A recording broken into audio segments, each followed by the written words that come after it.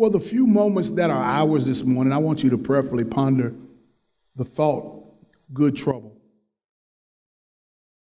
Good trouble. These men, being Jews, exceedingly trouble our city. Good trouble. I know it doesn't look like it now, but when I was a little boy, I stayed in trouble. The polished man you see before you now is not an indicator of the trouble that I caused when I was a little boy. Trouble was something that was easy to get into. There were a lot of rules growing up when I was in. Don't touch this. Can't say this. Can't go here. Can't go there. I can recall staying in trouble. Not a whole lot of big trouble, like police trouble. Thank God for that.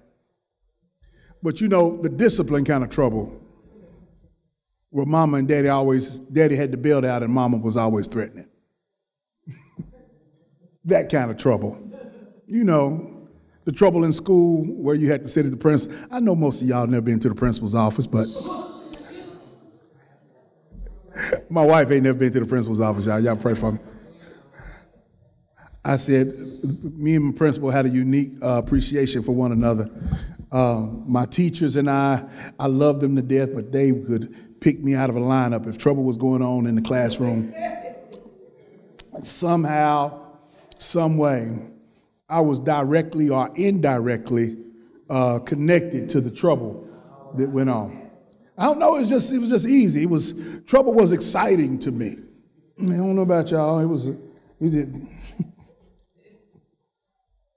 It was exciting to me, and I wanted to be in the midst of everything that was going on. So from a very early age, I understood what trouble was. I really did understand. I understood what it meant to cause trouble. Like I said, I knew what it meant to cause trouble. Knew how to stay in trouble. Never figured out how to stay out of trouble, but I knew how to stay in trouble. Growing up, trouble never had a positive connotation to it. It was never a positive experience. Trouble was always followed by punishment. So I always associated trouble to problems, to difficulty, to worry, to inconvenience, to distress, to irritation. Trouble was never, ever, never seen as something positive or something good. So to my bewilderment, the text this morning showed me something I'd never seen before. I've seen this text before, but it never showed this particular verse to me in a way that I want to share with you this morning. It says, and they brought them to the magistrates and said, these men, being Jews, exceedingly trouble our city. Let me paint the picture for you just real quick. Paul, Silas, other disciples are in the city, and they are evangelizing, teaching, preaching Jesus. And the text says this young slave girl who had a spirit of divination on her, she was able to fortune tell. She followed around Paul and Silas and other disciples, talking about mocking them, saying Jesus is the way to salvation. And after a few days, Paul got aggravated with this young woman following her around and cast that spirit of divination out of her. In the name of Jesus, come out of her. And that spirit of divination came out of that slave girl. And the slave girl's owners were now upset because their cash cow was gone. Their the goose that laid the golden egg was now gone. They couldn't make any more money off this young woman who was fortune telling through the spirit of divination. And they were so upset with Paul and Silas and the other disciples for going around the city teaching, preaching Jesus, and for casting out the spirit of divination. They grabbed them, magistrate, that's a name for a city official. They grabbed them and they took them to the center of the city and they accused them of ruining their good thing. And they influenced the officials and the other people in the city to such a degree that they beat Paul and Silas and threw them in jail. And when you read verse 20, it's their accusation that Paul and Silas were causing trouble in the city. These dudes are making trouble in my city because they are teaching things that are not lawful to be taught because they're Jews and we're Romans. I might get into that a little later, but I thought it was interesting how Paul is a Roman citizen and they didn't know that, and Paul didn't tell them that. And if you read down the text, Paul pulls that out later like a trump card. Oh yeah, by the way, I'm also a Roman citizen. So just when you get a chance, I know you guys love to study the Bible and history like I do, so I know you can't wait to get home and read that, so I don't want to spoil the ending for you. Yeah. So what happened is they were teaching Jesus, and beloved, believe it or not, teaching Jesus is trouble. Preaching Jesus is trouble. Talking about Jesus is trouble. They said they were causing trouble in the city. I don't know if Paul and Silas understood, but the trouble that they were in was good trouble. Good trouble. My aim today is to show you what this good trouble looks like. You know, because we're living in an age now where teaching Jesus can get you in trouble. Oh, man, y'all come on. Teaching, preaching Jesus can get you in trouble. Talking about Jesus can get you in trouble. And for that reason alone, many believers shy away from talking, sharing the message of Jesus Christ because they don't want to get in trouble. And you know, in today's cancel culture, if you talk about Jesus, you could get canceled. You can be kicked out, kicked off, lose your job, lose your livelihood. Jesus can get you in trouble. But let me say this to you. If you're talking about Jesus and it gets you in trouble, it's good trouble. Can I say trouble nonetheless? But it's good trouble. It's trouble worth getting into.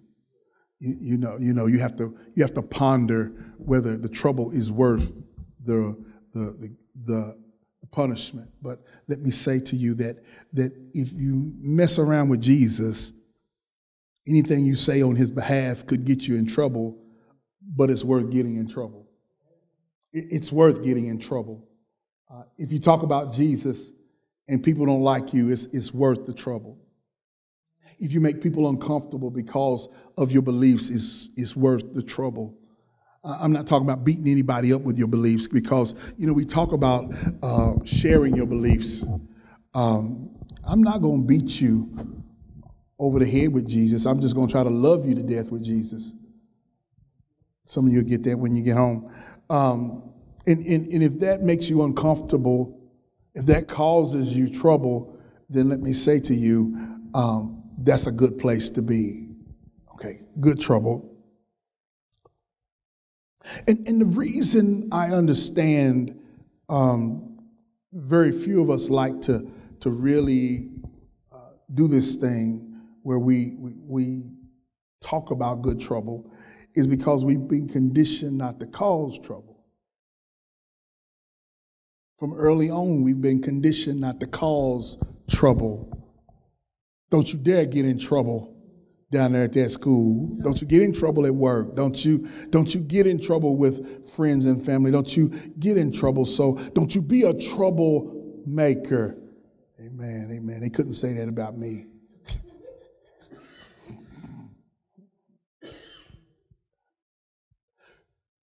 But we tend to shy away from Jesus.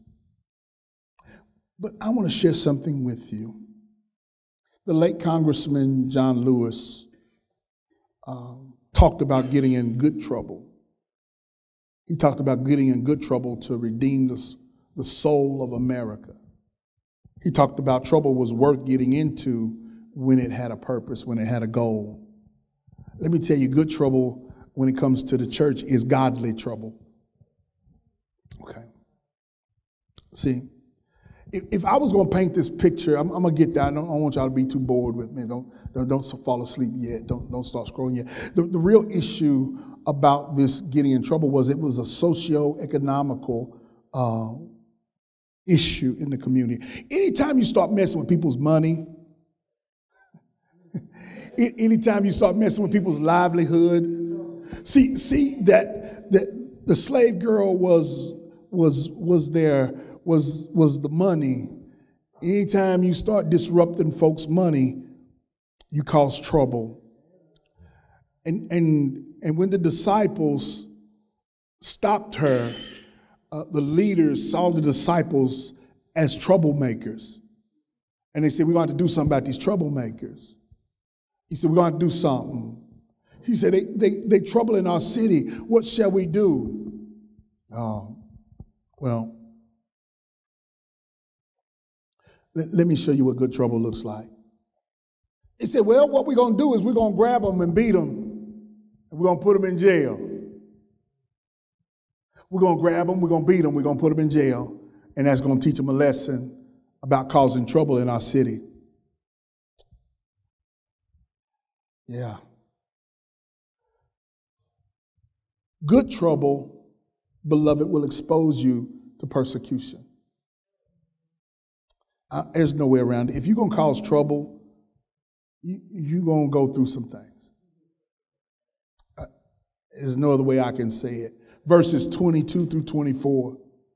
Verses 22 through 24. The multitude rose up against them. The magistrates tore off their clothes, commanded them to be beaten with rods. And when they had laid many stripes on them, they threw them into prison, commanding the jailer to keep them securely. Having received such a charge, he put them into the inner prison and fastened their feet to stocks. The people had become so upset because of the trouble the disciples had caused. They beat them, ripped their clothes off, beat them, and threw them in prison. Their good trouble landed them in trouble. The disciples were being persecuted because of trouble. Anytime you cause trouble for Jesus, you should expect persecution. You should expect that people are not excited about your sharing of Jesus. People ain't excited when you talk about Jesus. People ain't excited when you challenge their faith. What I'm trying to say to you is that you should expect some people not to like you if you start talking about Jesus. You should expect haters if you are talking about Jesus. If you are preaching, teaching Jesus, you should expect somebody to not like what you're saying. The crowd didn't like what the disciples were saying, so they beat them and they put them in prison. They were under persecution. The mere thought of persecution stops many of us from saying anything. If we thought something bad was going to happen to us, we would keep our mouths closed. If church was, if they were watching us coming in and out of the building, people wouldn't come to church. If they were counting how many cars are in the parking lot, saying, look how many people coming to church. If they harass you on your job for coming to church, you'd stop coming. If they made your life uncomfortable for coming to church, you'd stop coming. See, we don't like persecution. We don't like to talk about it, but persecution happens anytime you talk about Jesus. This is the good part. So now they're in trouble, and trouble has placed them in persecution. Now they're in jail. But what I didn't see, is that the jail had purpose. I didn't understand what Jesus was, I didn't understand the text until I looked at it. The jail was positioning them for God's purpose. So I'm being beat, being whipped, being shackled, being tossed into the deepest part of the prison so God can use me. I know we're getting short-winded. I'm gonna get right to the point and then get to the shouting part. See what happens is the prison was the position that God wanted them in the whole time. If I look at verse 25 and 28, they were shackled. Paul and Silas began singing. They had a midnight prayer service, a watch night service at midnight. And the earthquake came and the jail began to shake and rock, and the shackles were opened and the doors were opened and the prisoners were going to run. And because the jailer who was put in charge was commissioned by them saying, make sure they stay secure, he understood if they escaped, they were going to kill him. That's why he took out his sword and he was about to kill himself, because if they escaped, he was going to have to pay with his life. Yeah. So you read the text and he says he was going to pull out his sword and he was going to kill himself. And Paul and Silas said, hold on a minute, don't do nothing. We are all still here. What I'm saying is that they had been positioned for God's purpose. The trouble was a setup for God's purpose. Everything they had gone through was for God's purpose. They had been beaten for God's purpose. They had their clothes torn for God's purpose. They had been cast in a prison for God's purpose. The earthquake was God's purpose. The miraculous breakout was God's purpose. And you're saying, why? God wanted to save the Philippian jailer. And the Bible says not only he got saved, his entire family got saved. You read all the way down through there, it says his entire family got saved. When they were about to break out, Paul and Silas said, sir, we're not going anywhere. He ran to them. He said, sir, what must I do to be saved? They were put there for his salvation. And y'all looking at me strange. Like, what does this mean to me? Sometimes God will put you in trouble to get someone else saved. See, the trouble you in ain't just for you. That's what I'm trying to relay to you. Is that they didn't see that the trouble that they were in was good trouble because someone would be saved for the trouble they went through. You mean to tell me God will make me go through hell and high water just so someone else can see God in my life so they can get saved? Amen, somebody. Makes you look at trouble a little different, don't it? Makes you look at your trouble a little different, don't it? You mean what I'm going through? You mean my sickness that I'm going through, my trouble, everybody sees me going through, everybody sees me in trouble right now. And see, the thing is that our attitude in trouble says a lot about our relationship with God. In the midst of trouble, Paul and Silas begin to sing praises unto God. What are we doing in the midst of our trouble? Man, God don't love me, man. I hate this, man. I ain't going back to that church. I ain't doing this. I ain't doing that. I ain't serving. I ain't doing nothing. I don't know what's... When trouble comes, the attitude follows. Yeah. When the trouble comes, the attitude comes behind it. The I don't want and I don't care and I'm not going to do and I'm not going to serve and I'm not going to give and I'm not going to do this because of the trouble that I'm in. But let me share with you that the trouble, if you ever even contemplated that maybe the trouble you're in is the good trouble. God has caused you to be in this trouble so somebody can experience God by what you're going through. He put you in trouble to put you in position so you might be able to share with that person. See, your trouble is really set up. He's trying to set you up because he understands that if I can just position you to a place, I might be able to get away. Your trouble that you've been through is unique to you. Your experiences. Some of you been through a lot of trouble. Can I help somebody? Some of you been through a whole lot of trouble.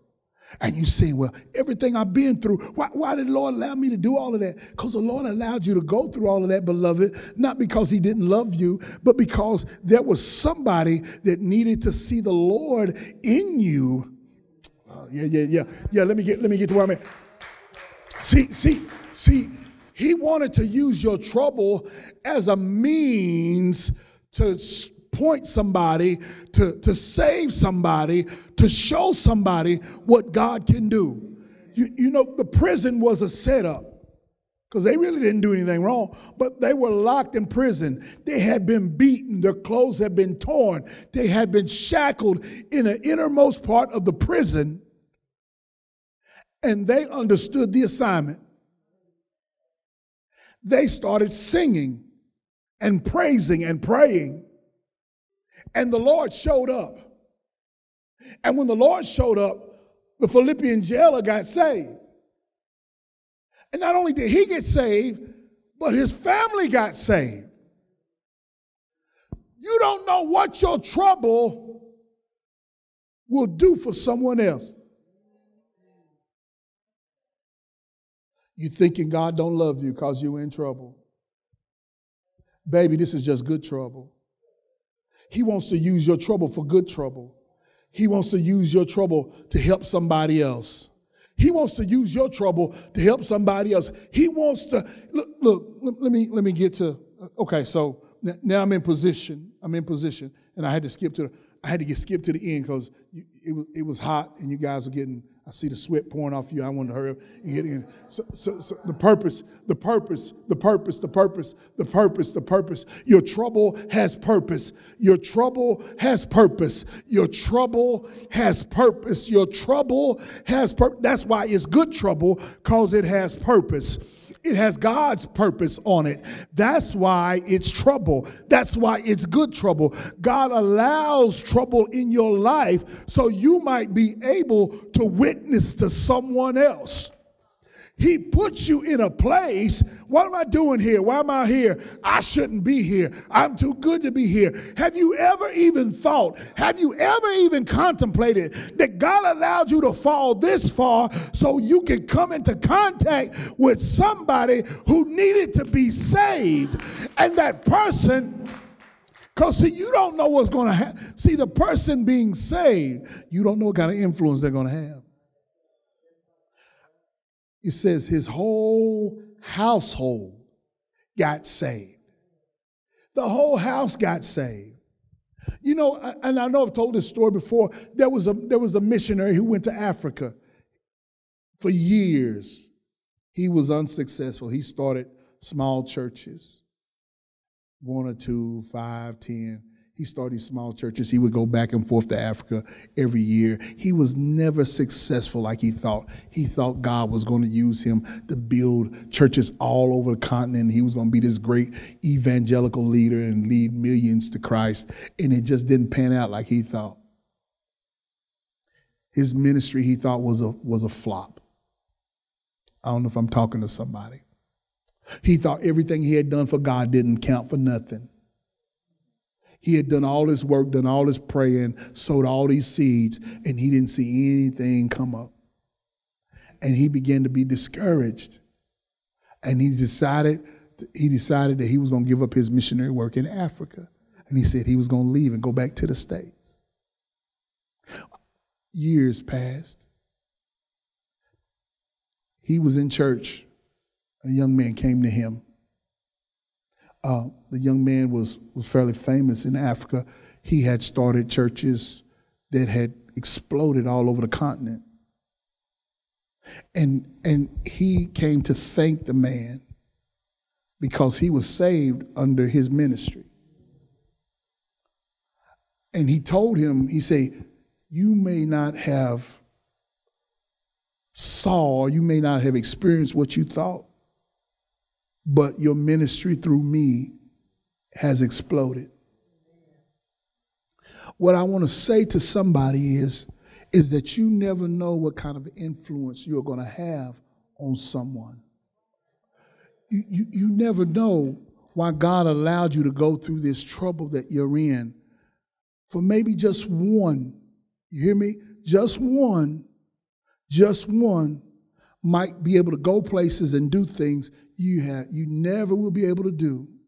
But because they came in contact with you, they were able to do better and greater. But it was all because of you. The Bible does not say what happened to the Philippian jailer and his family. But apparently it was important enough for the Bible to mention that his household was saved. And I'd like to think there was somebody in that household who probably got to talk about Jesus to a whole lot of folk. I don't want to speculate, but there had to be something in that for the Bible to mention that the household got saved. Somebody in that household had to go and talk to somebody else about Jesus. And that somebody talked to somebody else about Jesus. And that somebody else talked to somebody about Jesus. And that somebody else talked about somebody about Jesus. Do you understand the ripple effects of the trouble? The trouble that he was in saved thousands. Beloved, I'm here to tell you, God allows trouble in your life. Trouble will come. Double trouble, triple trouble. Trouble will come in your life. If you live and breathe, trouble will come in your life. You will have trouble. In this life, the Bible says, we will have trouble. Trouble is a natural part of breathing. Trouble will happen. Trouble will come your way. Trouble will knock on your door. Trouble is going to happen to you, if not tomorrow, next week, next year. Some of you are in the midst of trouble right now. You don't know what you're going to do. You don't know how you're going to handle it.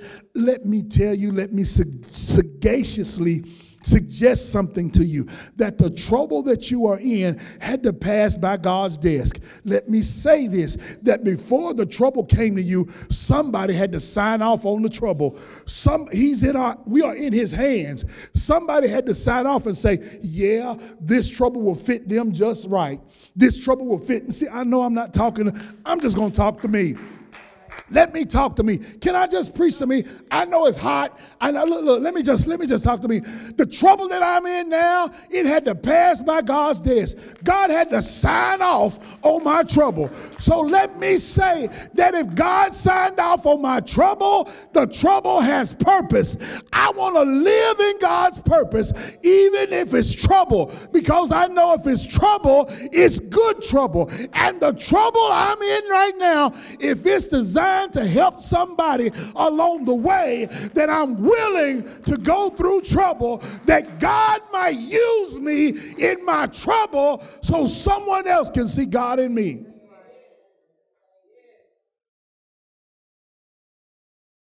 He wants to use your trouble. He wants to use your trouble. Some of you are saying, why me? Why me? He said, why not you? Why not you? I designed you for this. I commissioned you for this. I built you for this. This trouble ain't unique to you. I created you for this. I created you for this trouble. Because in this trouble, there is purpose. I wish you could see it the way I see it. I don't look at trouble anymore like it's just trouble. I look at trouble now and say, okay, Lord, what you up to? What you up to? What you up to? What are you trying to do? What are you trying to say? How are you going to use this to help somebody else?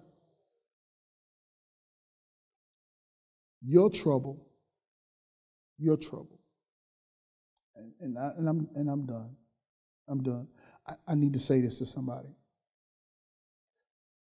See, before you were saved, you had a lot of experiences. A lot of them were not good. A lot of them were not godly. I'm going to say this to some of y'all. We are the sum total of all our experiences, the good, the bad, and the ugly. We are the sum total of all of those experiences. And let me tell you how awesome our God is. Our God will sustain us, will keep us, will watch over us, save us, and then turn around and use everything we've been through to help save someone else. He will use, for those of you who've been in trouble in the world, in the streets, he will use your experiences in the streets to pull somebody else out of the street to save them. You understand that? He will use your brokenness, the things you went through as a young man or a young woman. He will use that horrible experience, no matter how horrible it is. He will use that to bring someone into your life who's experiencing the same or similar thing in order to save them. That way your trouble has purpose. You're like, Lord, why did you allow me to go through that? He said, because there's somebody coming down the line that's going through what you've been through. And he says, I saved you so you could share your experiences and your time in trouble with them so they could be saved. You have been uniquely commissioned to share the gospel through your own experiences with the world. Hear me when I say that. You have been uniquely commissioned, uniquely shaped, saved. Don't be ashamed of what you've been through.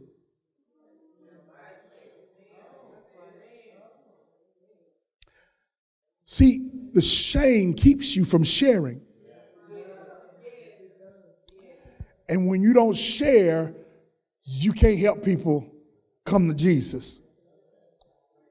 See, we don't share the ugly stuff.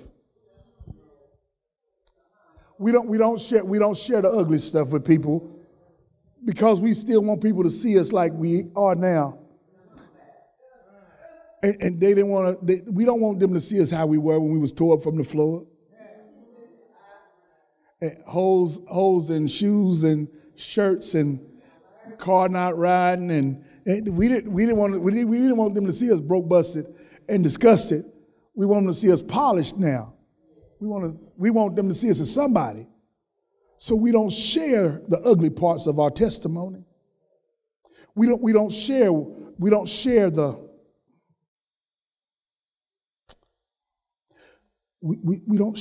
ugly parts.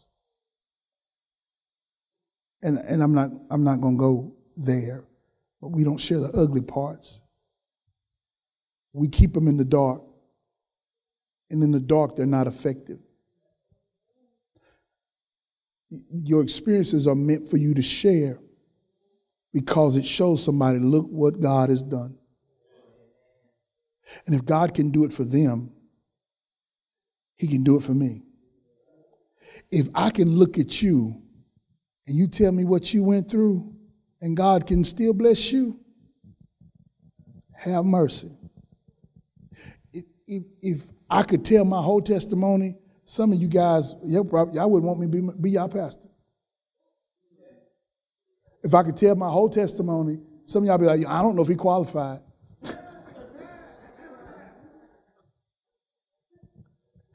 If you knew the places I've been, the things I've done, the words that have come out of my mouth,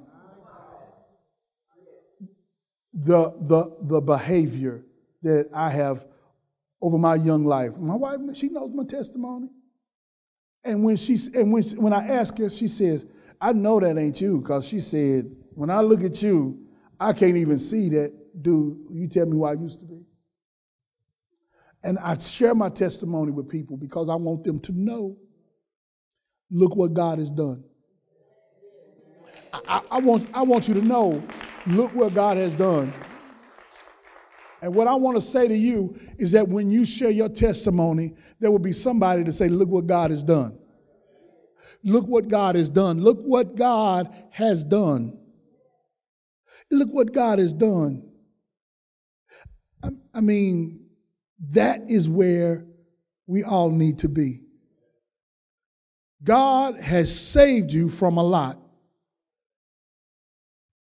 And it's a shame if you don't share that with somebody else. Because there is somebody that needs to hear what you went through. There's somebody that you are in contact with. I'm talking to somebody. There's somebody that you need to minister to. There's somebody that you come in contact with that needs to hear part of your story. And you say, God, why did you put me in this place with this person? He says, because I'm trying to save them, because I need them, because they're going to do some work and they're going to save some folk that you can't reach.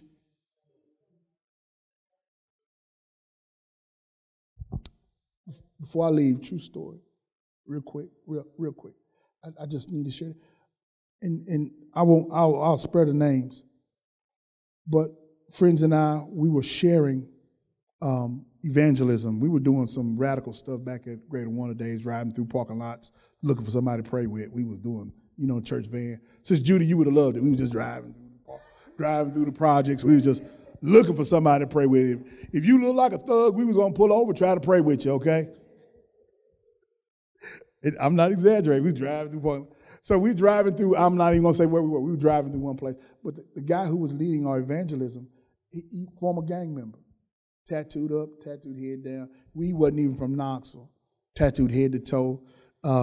He came out of the gang culture, drug culture, got saved, full of gifts and graces. The Lord, man, he filled that dude up with the Holy Spirit. And I mean, he filled him up good. But we drive through the parking lot, and this dude was walking down. Now, you understand, 4 or 5 black guys in the church van driving around in the parking lot. And this one guy walking down in the parking lot, too. It's almost dark. We pull up on this young white guy, pants hanging down, shaved head. He looked like somebody from the neo-Nazis. He's walking through the parking lot, tattooed up. He looked angry, looks mad. The dude said, stop. I'm going to get out and talk to him. I'm like, no. This is why. Look.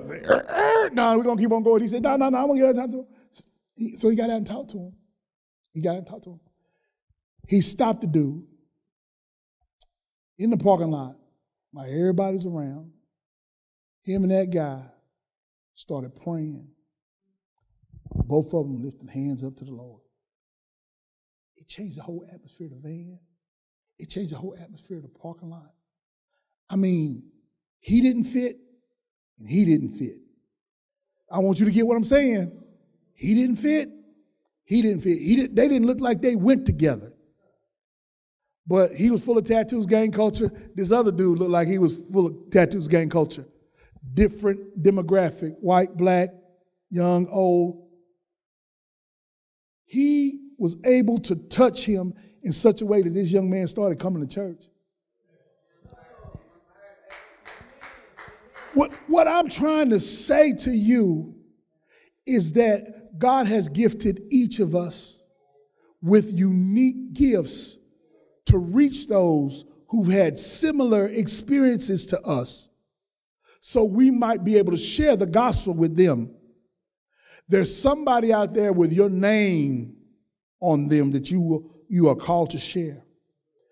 My assignment to you is, before I close this message, is to pray and ask God to put this person in your path, in your life, so that you might be able to share. And the trouble you've been through is so you can share the gospel with this person. Let's pray. Father, in the name of Jesus, I thank you. I praise your name for this opportunity. Thank you for good trouble. Thank you for good trouble. Thank you for allowing trouble in my life. I understand now that trouble has purpose. Trouble was meant as a means to share the gospel with other people. Lord, I pray now that you would touch the hearts of your people here today, that they will look for good trouble, that they will look to get in good trouble, that they might share with other people the good news. Father, thank you in advance for what you're going to do. Thank you for changed minds. Thank you for changed hearts. Thank you for pricking them in such a way that they want to be used by you, and that they'll look at their trouble in a different way. Thank you. In Jesus' name we pray. Amen. Amen, y'all.